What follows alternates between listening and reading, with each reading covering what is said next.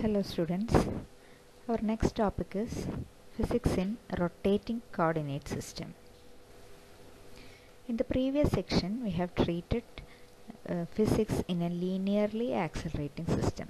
So in the above sections the uniformly accelerations were in the linear accelerating systems.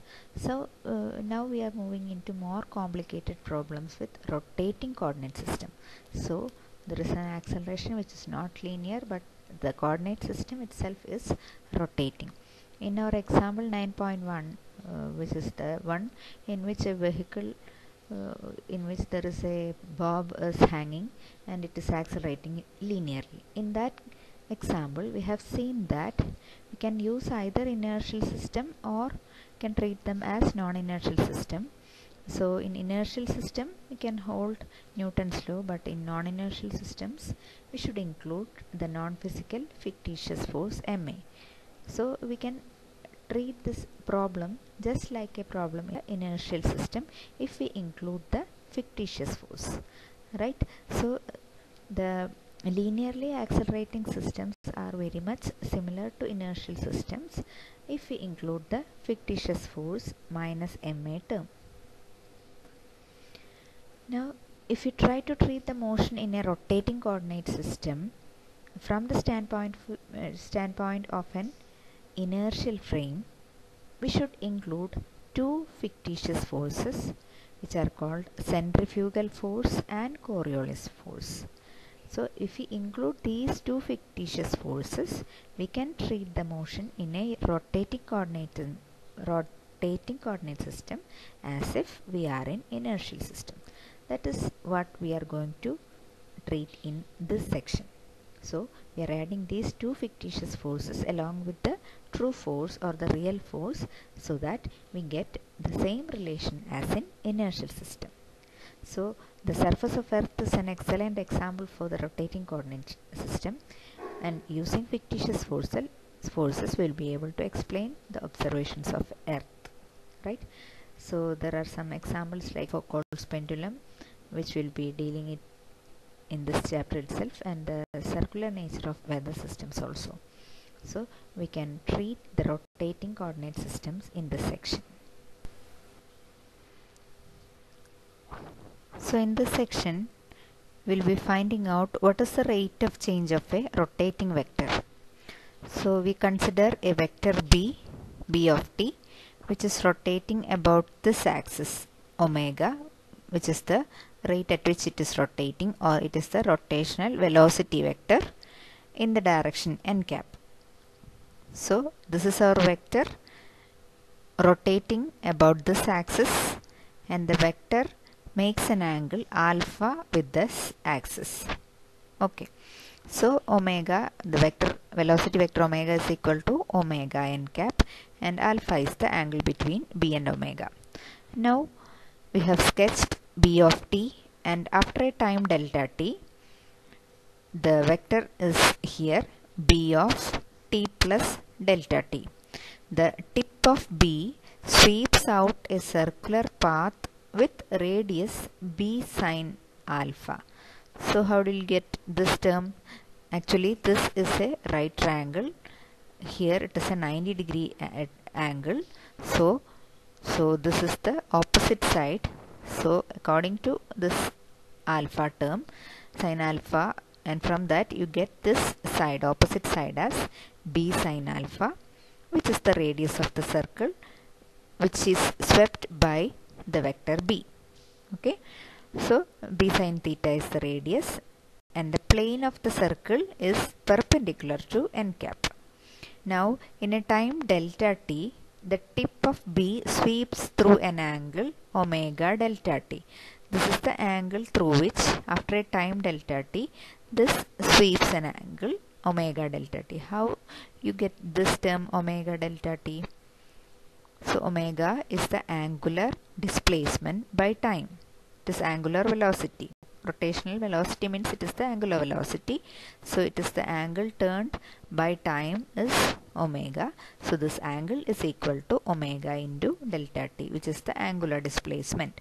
So this is omega delta t. Now consequently, the tip of B moves by an angle, an amount delta B. So the tip has moved an amount delta B. So what is this value?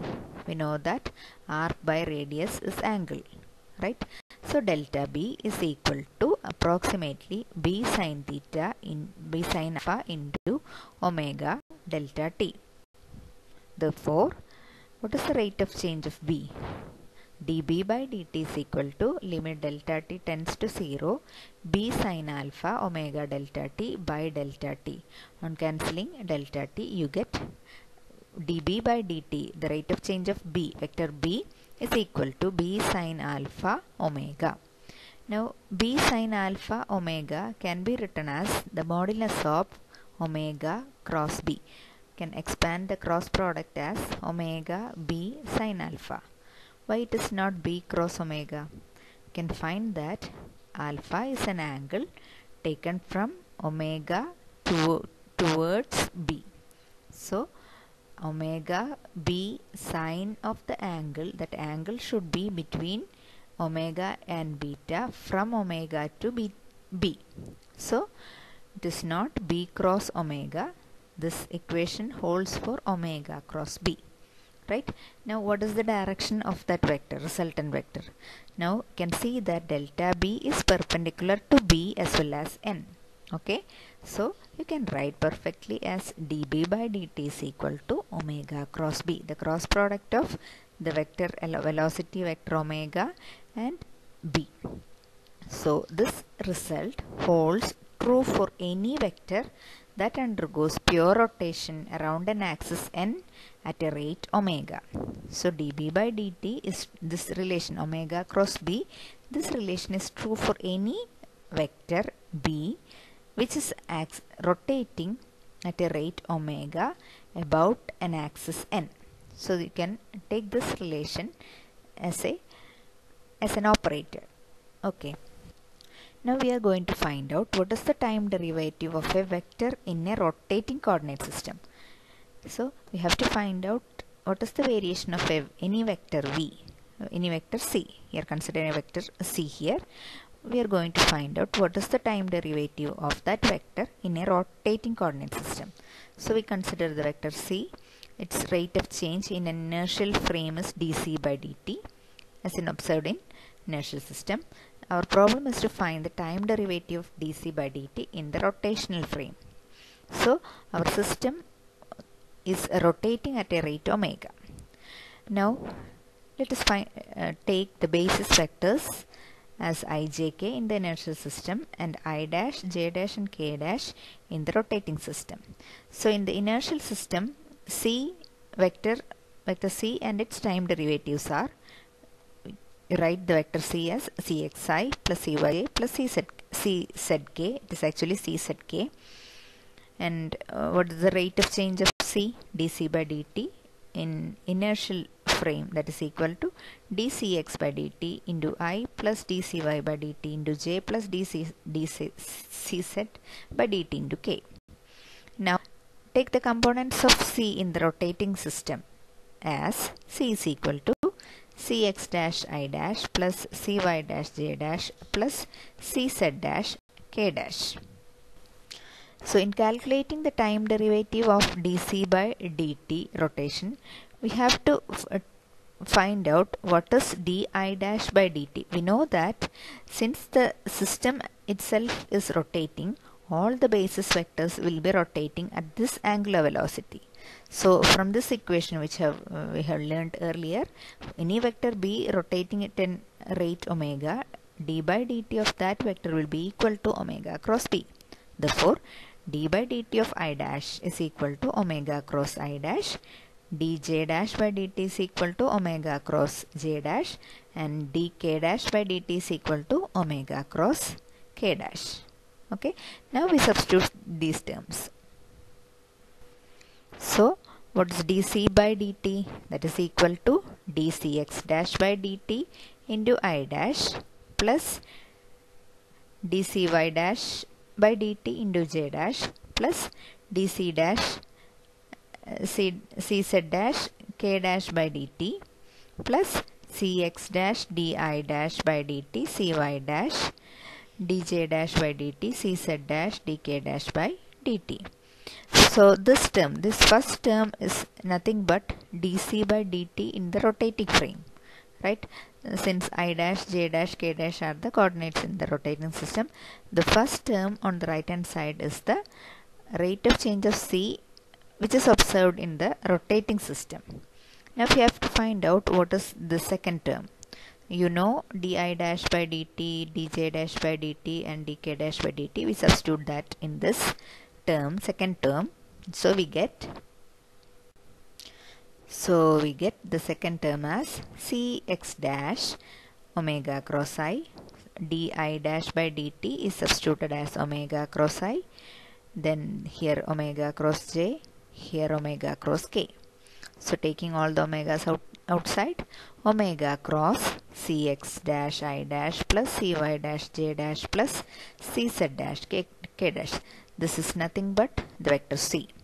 So second term, you get the second term as omega cross c. Combining those results, you get dc by dt in the inertial frame, that is equal to dc by dt in the rotational frame plus an extra term omega cross c.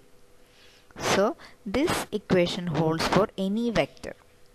So you can easily remember this equation in the form of an operator like del operator. You can treat this as this can be taken as a rule as d by dt of any vector in inertial frame is equal to d by dt in rotational frame plus omega cross what is the vector, write it here. So you operate this operator on the vector. So by this transformation you can relate the inertial and the rotating frames.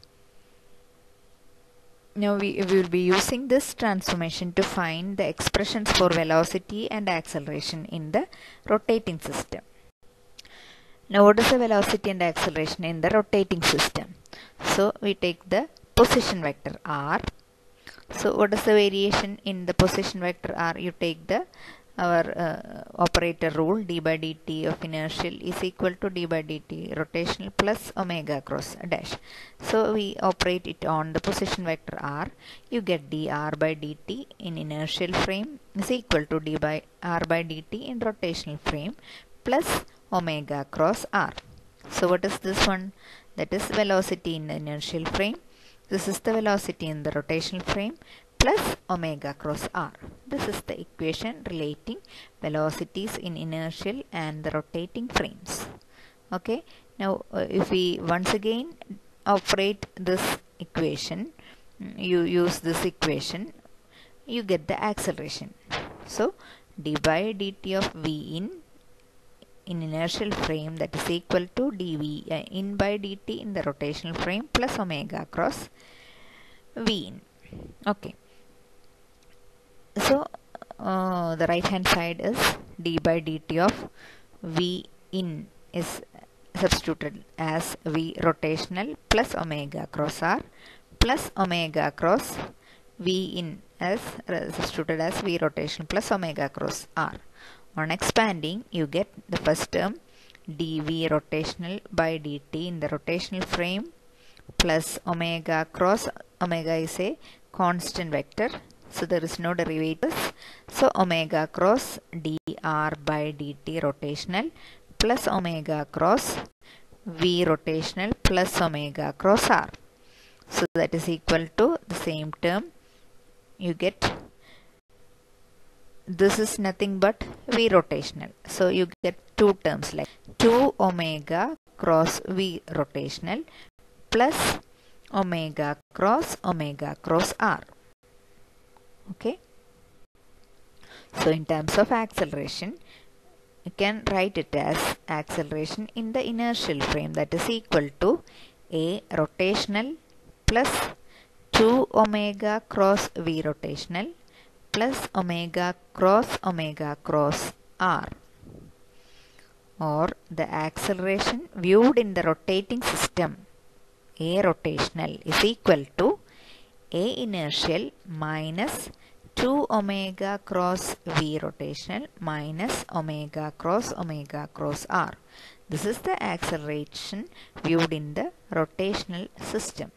So this is the acceleration in the real frame or the true acceleration, and these two are the fictitious forces which we'll be dealing in detail in the next topic.